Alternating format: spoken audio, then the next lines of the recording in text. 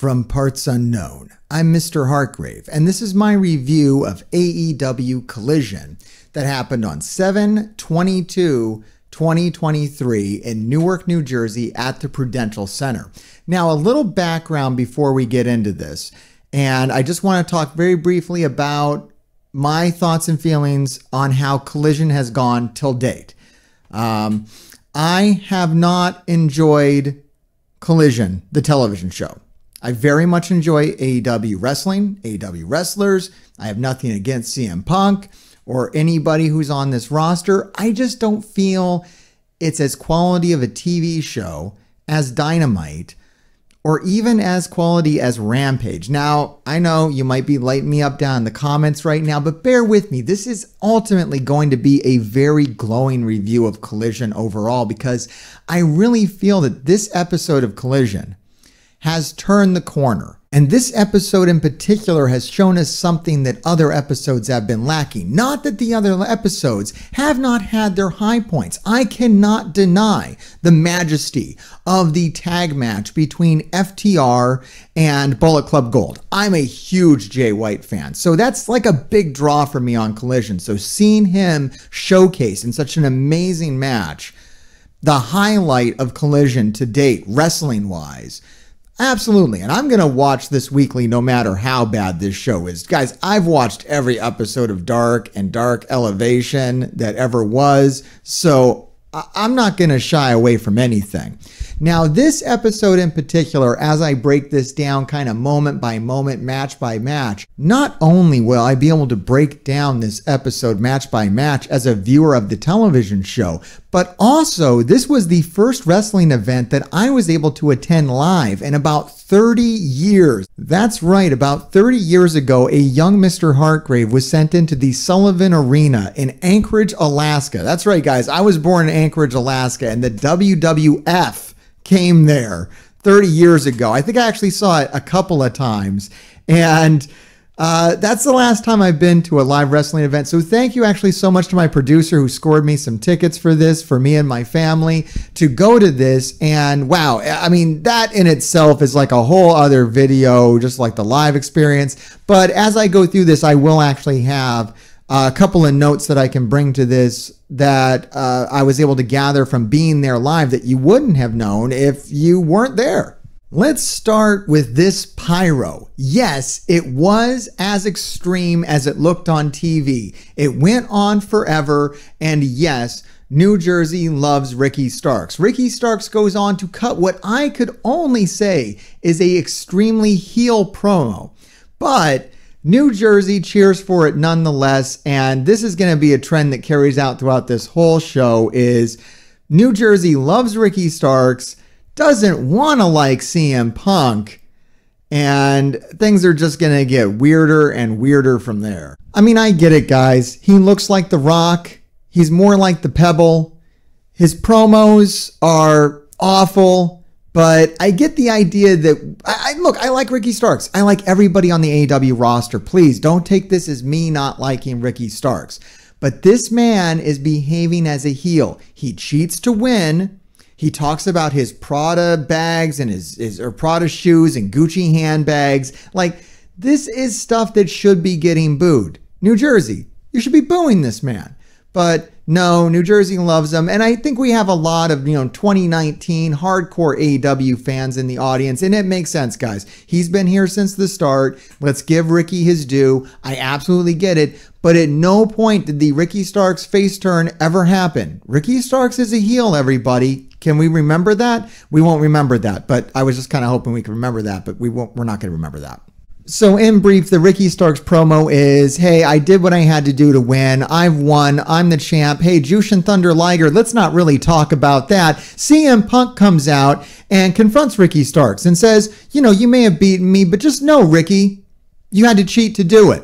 Now, the crowd is booing CM Punk and, well, let's say look, I've lived in New Jersey now for about 20 years. And I actually consider myself as a New Jersey local. I know I told you I come from Alaska, but I've adapted to New Jersey, and I get it.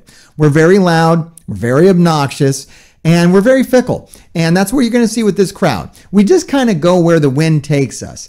Yeah, we're very hot. We're hot-headed. We're going to fly off the handle every 5 minutes. And that's what's going to happen here. And I'm going to throw New Jersey under the bus a couple of times because our takes are really weird, man.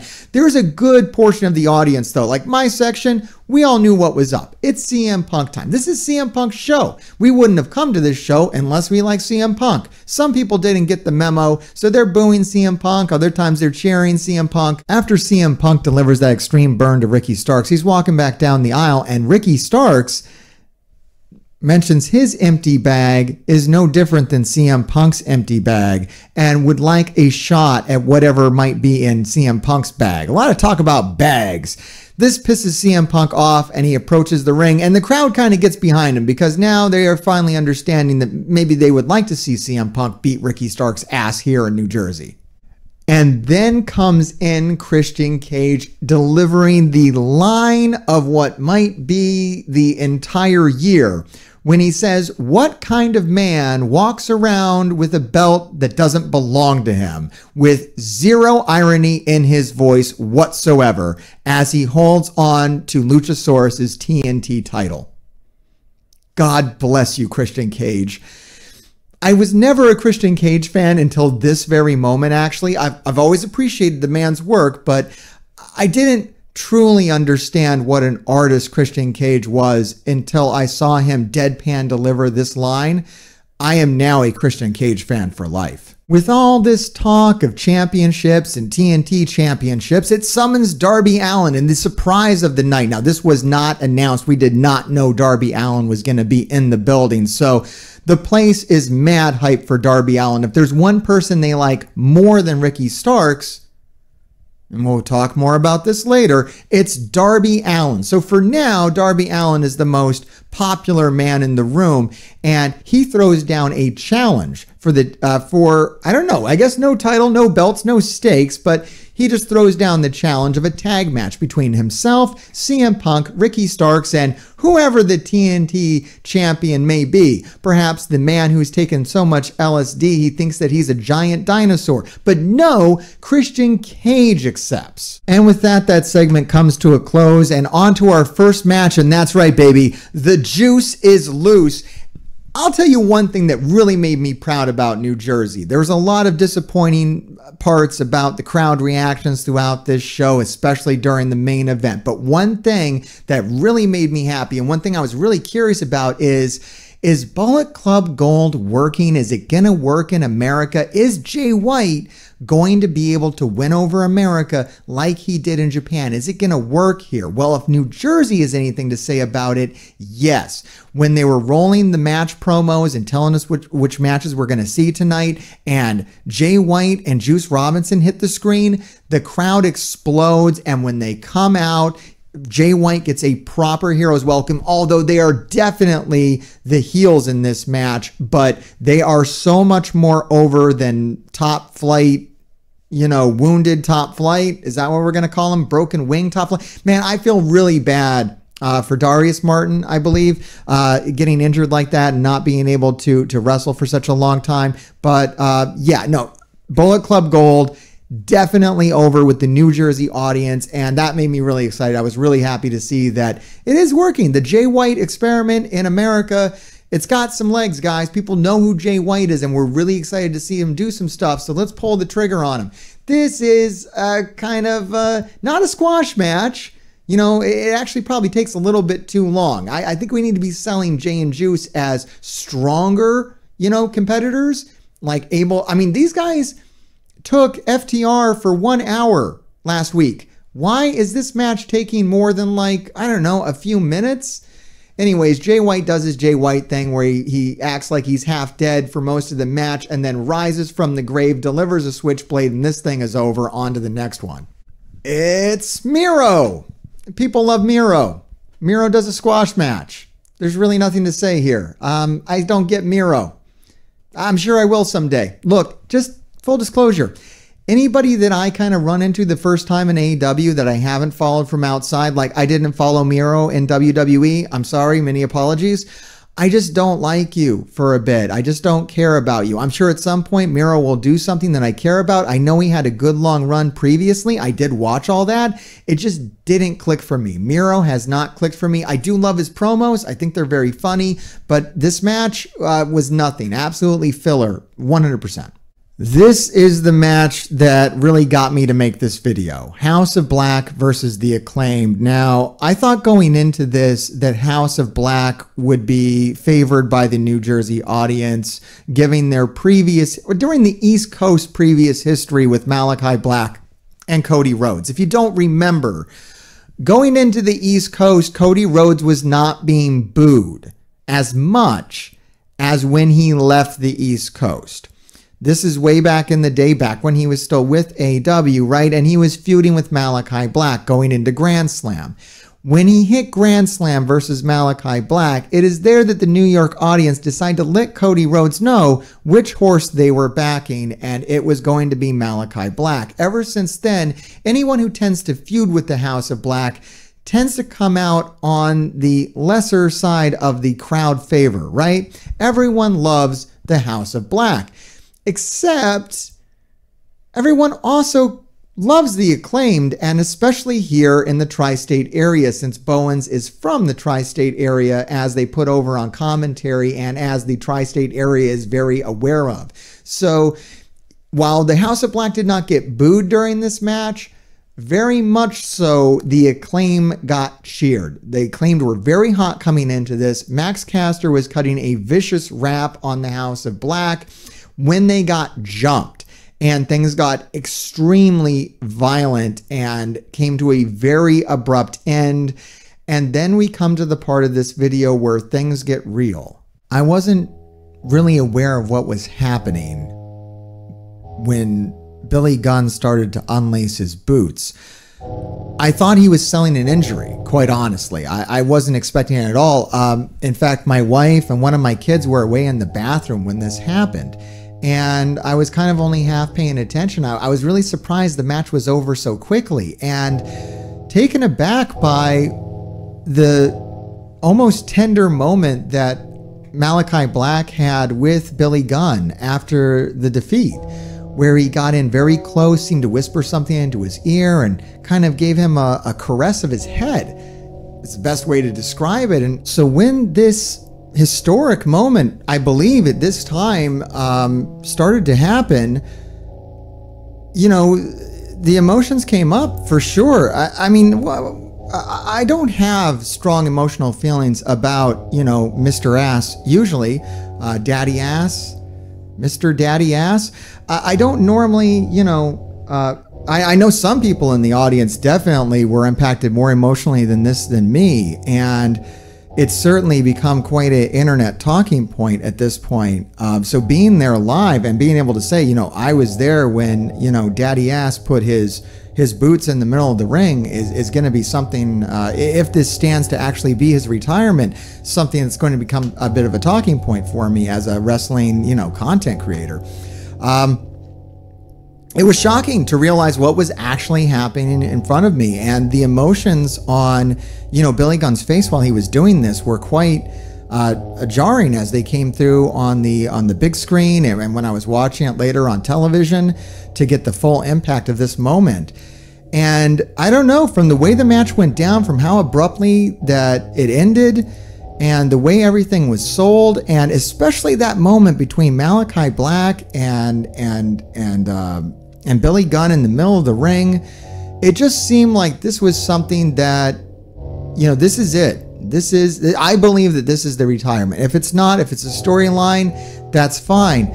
But, you know, Billy Gunn, he's definitely an older wrestler. He's in a phenomenal shape, of course, but, you know, as we get older, you know, risk of injury goes up. And the last thing I want to happen to a wrestler as they age is to be seriously injured in the ring. So if this is it for him, and I think it's a tactical move as well, because we've seen him do it with his sons. He's not really, he loves his sons. That's a storyline, of course.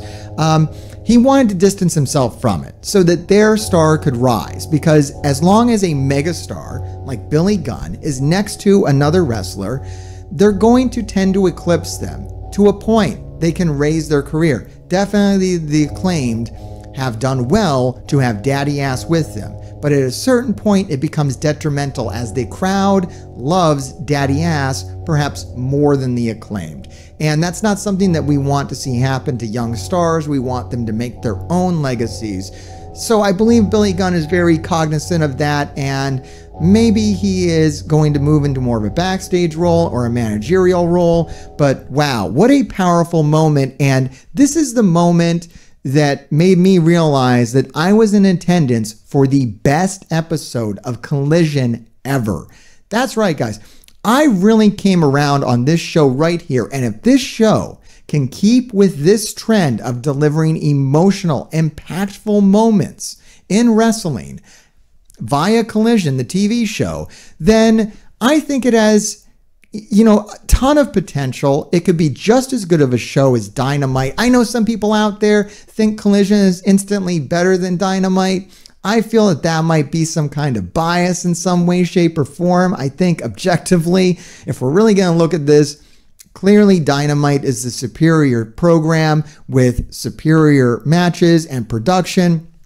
Look, it doesn't mean Collision isn't going to get there. And a moment like this really sold me on this TV show and its potential and what kind of things they could be doing. And maybe this was a result of some of that.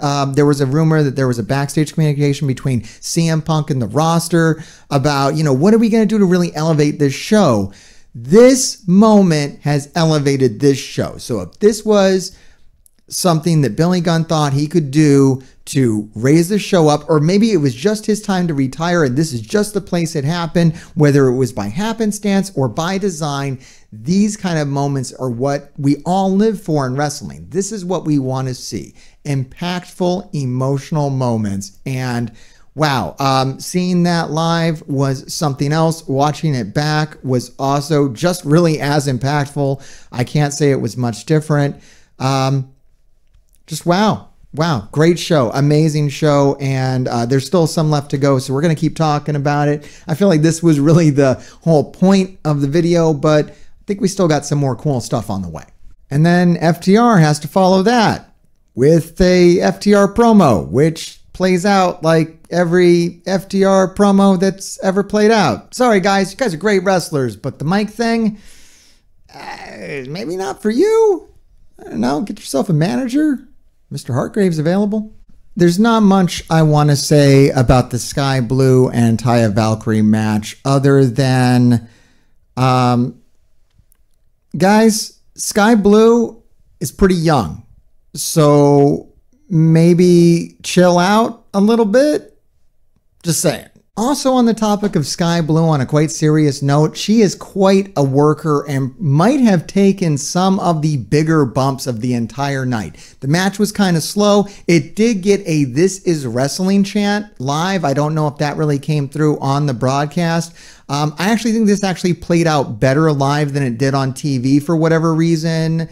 Maybe the sounds, maybe the atmosphere, something about it live. The pacing didn't seem as slow live. It seemed more impactful. Maybe Sky Blue's selling came through a little bit better because we were able to, you know, I was able to watch her sell instead of having to watch. The camera was more focused on Taya Valkyrie on the broadcast and not so much on the selling that Sky Blue was doing, which was quite good. She's actually a really good seller. And I know a lot of the spots that she does, she actually proposes to do the crazier bumps that she ends up taking in matches like this. So hats off to her as a young worker, and I think she does have a bright future in this company. I would not be surprised if she gets like a major gimmick shift at some point and gets taken much more seriously. I'm kind of just waiting for that to happen. All right, so here it is, the main event, and I could probably make a whole video just on this weird relationship that CM Punk has with New Jersey, which he goes into a bit about at the end of the match as well. If you want to look that up, it's kind of interesting what he says to the crowd. But CM Punk comes out and everybody loves CM Punk. Everybody loves to sing Cult of Personality. There's no problems there. We like CM Punk. Everybody likes CM. Just admit it. You like CM Punk. But it's also fun to boo CM Punk. So there's a lot of that in this match and some very interesting moments with that as well. So we got 4 members in here. 4 people in here. We got CM Punk, we got Darby Allin, we have Ricky Starks and Christian Cage. Everybody can agree that we hate Christian Cage. Everybody also seems to agree that we like Ricky Starks, but we also admit that we like Darby Allin even more. Everybody, no one can agree on how they feel about CM Punk. In fact, some audience members are still split to this day on whether they hate him or like him. It seems to come and go on a whim. A lot of this too is just like, it's fun to boo people. It's fun to boo people when you're not supposed to boo people. And CM Punk seems to enjoy it when we boo him. So I don't know. There's a weird audience dynamic in this, and I'm going to say it's more fun than what was happening with Cody Rhodes. I mentioned Cody Rhodes earlier, and that was very much more uncomfortable to witness happen. This thing that's going on with CM Punk isn't as disruptive to his work because he goes with it a little more.